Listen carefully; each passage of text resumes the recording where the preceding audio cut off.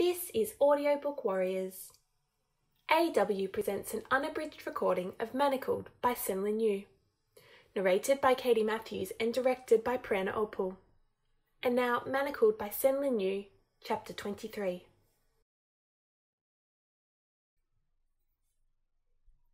Hermione was standing in the kitchen of Spinner's End. She turned slowly, looking over the surfaces covered with notebooks, prepared ingredients, and bubbling potions. Hermione paused as she noticed one potion shimmering in the corner.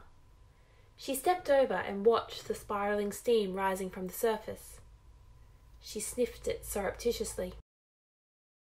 The spicy, earthy scent of oak moss, smoky undertones of cedar, the bruised scent of oxidizing leaves. And parchment? No. She sniffed again. Papyrus. She stepped abruptly away and glanced at the other surrounding cauldrons. "This is quite a variety of love potions you're brewing," she said, looking over to where Severus was stooped over a simmering cauldron. "A new project for the Dark Lord. He's suddenly developed an interest in trying to weaponize it," Severus said, sneering down at the murky, luminescent liquid he was working over. Hermione felt her blood run cold. "Is that a possibility?" Severus shrugged with a faint smile. "I'm both sceptical and unmotivated, so most likely not. I believe it was more of a passing notion than anything he has a sincere interest in. I'm drawing up a comprehensive report to present in case he asks about it, and I'm doing it in my home rather than in the lab to ensure no one offers any groundbreaking ideas." Hermione surveyed the room. There were 10 varieties of love potion and a few aphrodisiacs she recognised, as well as an additional 15 that appeared experimental. What would constitute as a weaponised love potion? Something of exceptional power that doesn't require redosage. I believe he images himself using it for interrogations. "That's obscene," Hermione finally said.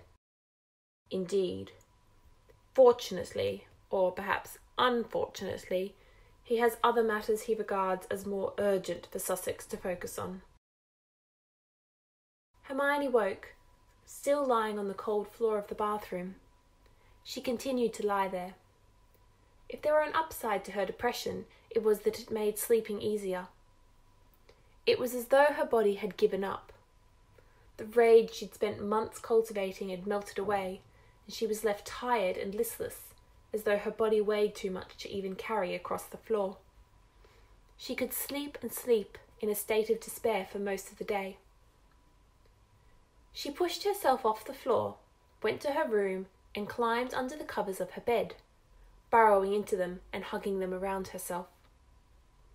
Even her brain felt tired and listless, as though even thinking took too much out of her.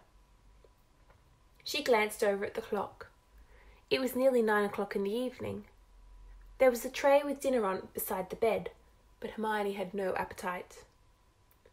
She wondered why Malfoy was in France. Presumably it was to kill more people. Would he still be masked, or would he do it openly? She wondered what he looked like when he cast the killing curse. Most people's faces screwed up in a revolting grimace when they cast the killing curse, even Voldemort. But Malfoy's hatred and fury was so cold. Perhaps he looked the way he had when he was killing Montague. Hermione wondered if getting exposed as High Reeve was intentional. If Malfoy were moving to seize power from Voldemort, he'd need to be known and feared. Being revealed had been a calculated risk, perhaps, banking on Voldemort's need for a public figure to spare his life. If things in Romania were as unstable as had been implied, Voldemort couldn't kill Malfoy now, even if he wanted to. It would leave a power vacuum, destabilise the entire Death Eater army, and give Europe the opportunity to break free.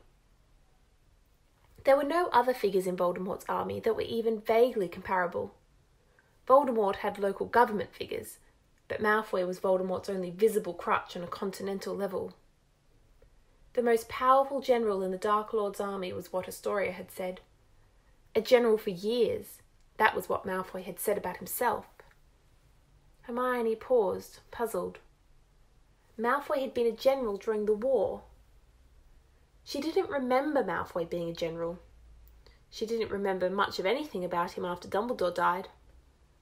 She had assumed his ascendance in rank had occurred at the end of the war, but perhaps that had been wrong. It had been hard to get good information toward the end of the war. Hermione hadn't been included in most of the specifically strategic order meetings. It must have been a detail she'd missed. There were so many things about Malfoy that felt incomprehensible. His power, the point of his ambition, his ironic talent for healing, his apparating ability. A ritual intended as a punishment. Hermione turned over the mystery in her mind. It was probably what Voldemort had been referencing to when he'd spoken of Malfoy deeply disappointing him. Hermione wondered what on earth it could be. Dark magic rituals were generally physically corrosive and mentally eroding. Malfoy seemed suspiciously, even unnaturally, intact. In fact, as she thought about it further, Malfoy was impossibly sane. With the quantity of dark magic he was exposed to, both through his own use and Voldemort's, he should be poisoned by it. Unless he was spending all his time undergoing purification rituals, his relative health seemed impossible. Hermione had been ill just from entering Voldemort's hall, while Malfoy had seemed entirely indifferent to it, and he surely went there multiple times a week. People didn't become indifferent to dark magic. It was like a poisonous drug, addictive, affecting, deadly. Dark wizards tended to use more and more and stronger types of dark arts until they had eroded themselves away, the way Voldemort was, or went mad the way Lucius and Bellatrix had. But Malfoy was intact. Physically and mentally he was pristine, and capable of apparating across an entire continent. How on earth was that possible? Hermione kept turning the question over and over until she finally gave up. She had too little information to enable any guesses. She moved on to a different problem. She couldn't figure out how she fit in. Whatever Malfoy's scheme was, it seems like she must be somehow included in it. Malfoy was too devoted to her care and maintenance for it to be otherwise. Hermione had thought it was simply because he was doing as ordered, but she was beginning to strongly suspect his attention went beyond that. He seemed personally and emotionally invested in her. The way he stared at her, the undivided intensity of it was almost undeniable. She was significant to him, or to his plans. Where did not getting Hermione pregnant fit into that strategy? He hated raping her, didn't appear to enjoy it at all, and didn't try to. It made him ill, so wouldn't he want her pregnant as soon as possible? Unless it had to do with her memories. The idea that a pregnancy would unlock the memories was theoretical at best, but if Malfoy suspected there was something in her memory he didn't want unlocked, that could possibly explain it. But even without a pregnancy, the memories were slowly beginning to re-emerge. If she were pregnant, it would buy him 9 months of exclusive access to them. As long as she was not pregnant, arbitrary memories might emerge for Voldemort to find. Why would he keep forcing them both through 5 days of monthly trauma? Hermione couldn't account for it. She mulled over the question again. The only additional element she could think of was that Malfoy had to know she would rather die than get pregnant. Would that matter to him? She kept wondering until she fell asleep. She was anxious all the next day, on edge and fidgeting, until she'd started fearing she'd start picking her skin off. She barely skimmed the Daily Prophet before she began tearing it to pieces and folding it into every shape she could think of. She couldn't fold cranes, but she could fold aeroplanes and all sorts of other geometric shapes. She poured her nervous energy into folding until her fingertips felt raw. She started walking through the north wing, trailing her fingers lightly along the walls as she went. When evening came, Hermione took a bath without instruction. Topsy did not appear, but dinner did. Hermione ignored it. It was nearly 9 when the house elf suddenly popped into the room. Topsy averted her eyes as Hermione stared down at her. "The master is back. You is to get ready." There was a pause. "I'm already ready," Hermione said. Topsy nodded and then disappeared. Hermione went and sat at the foot of her bed. When Malfoy appeared at the door, they stared across the room at each other for several minutes. There was nothing to say. He walked across the room and withdrew a vial of calming draught, which he handed to her without a word. She swallowed the contents and then handed it back. While he was taking his own potion, Hermione slid back on the mattress and laid down, staring determinedly up at the canopy over her bed. She didn't flinch when she felt the bed shift. She didn't make a sound when she felt him shift her robes aside and expose her. When she felt him move between her legs, she bit her lip as she continued to stare up at the canopy.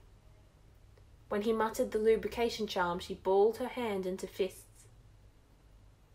When he entered her, she gave a small gasp and turned her face toward the wall in despair, writhing with internal anguish. Her body had anticipated it. Attuned and waiting, it was ready, wanting.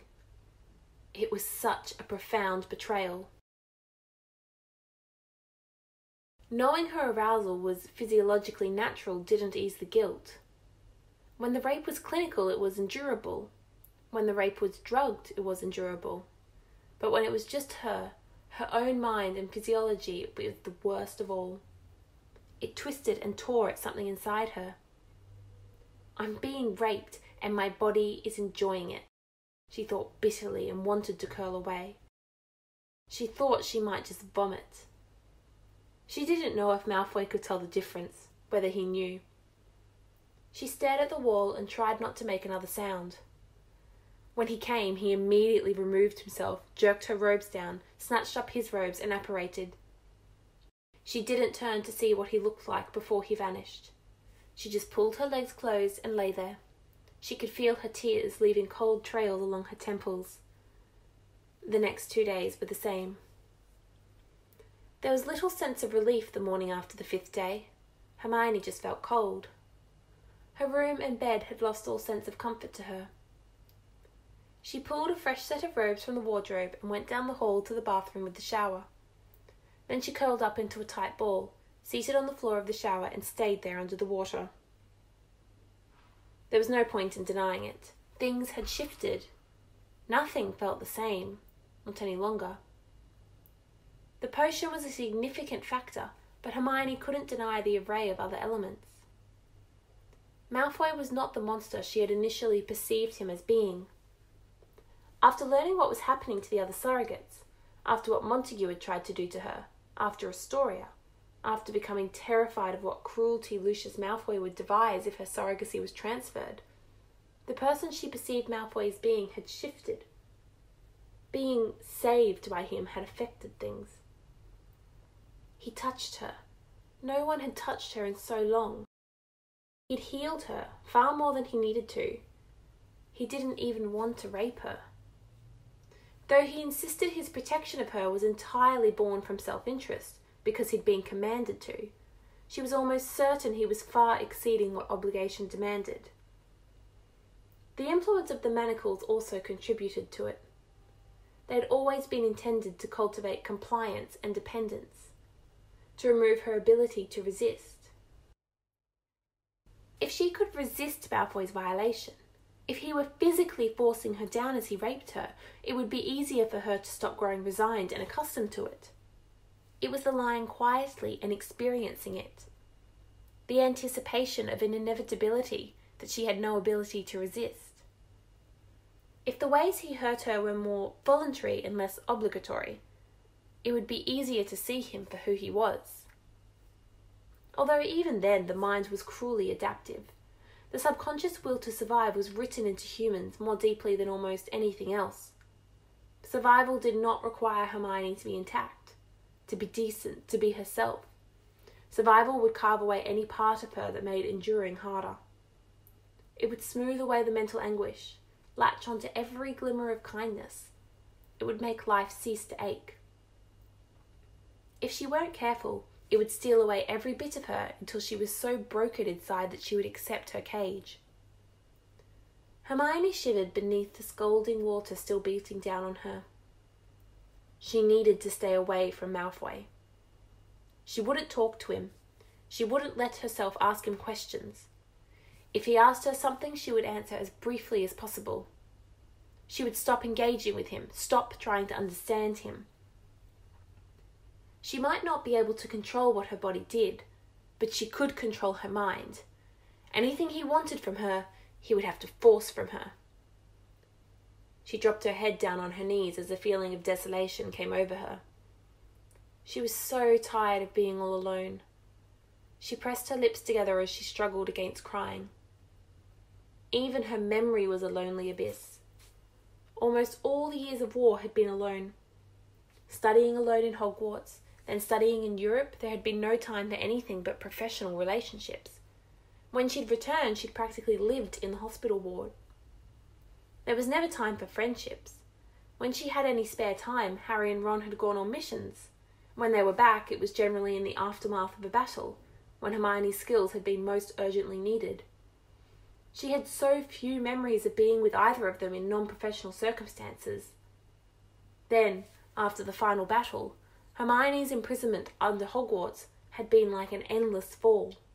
Alone, alone, alone, until Hermione's memory had cannibalized itself. When Hermione had finally been dragged out and forced into the breeding program, she had become reduced to her function. To heal Lestrade, she was a womb. To Voldemort, she was a potential source of war intelligence. She was not a person. Not to anyone except Malfoy. He treated her like a person. He answered most of her questions, and he looked at her as though he saw her. He talked to her. He treated her as though she personally were of significance to him. When he hurt her, it always seemed forced and unwilling. Everyone else just hurt her because they could. Even the house elves would barely look at her. There was no work to bury herself into in Malfoy Manor. No endless void to become lost in. It was just Hermione, sitting and wondering and folding paper, trapped in a cold house. Malfoy was the only bit of warmth or life or human contact she had. Whether he had intended it or not, Hermione was latching onto him in her desperate isolation. She couldn't. He had killed everyone. He had murdered or executed them all.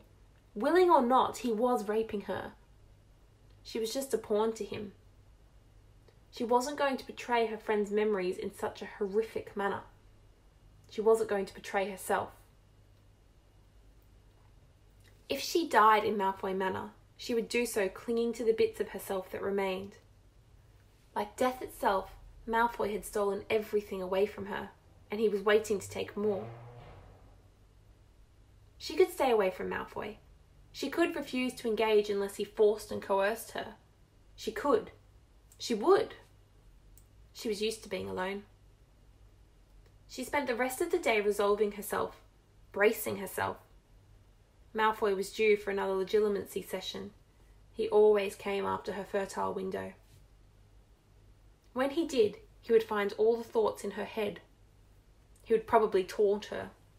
She wouldn't respond. She spent the afternoon building a card tower. The day passed. Dinner came. Malfoy did not. Hermione tried not to feel anxious. She tried not to keep glancing at the clock. She ignored the tightening sensation in her chest as she kept expecting him to appear. He was probably doing it on purpose, she reminded herself. Perhaps he'd been reading her mind when she'd been thinking earlier. He was probably torturing her on purpose. She kept expecting him to eventually appear until it was past 11 when Hermione usually was asleep. Finally, she went to bed. She couldn't sleep. She just lay there wondering why he hadn't come. Maybe he was travelling again. The newspaper hadn't said anything, but perhaps he still was. Maybe he was out with Astoria at some event. Hermione didn't think she remembered anything being mentioned in the society pages. Maybe they had just gone to dinner. Did he and Astoria go to dinner together? Hermione lay in bed wondering until the clock on the wall indicated it was nearly 2 in the morning. She got out of bed. There was a nearly full moon.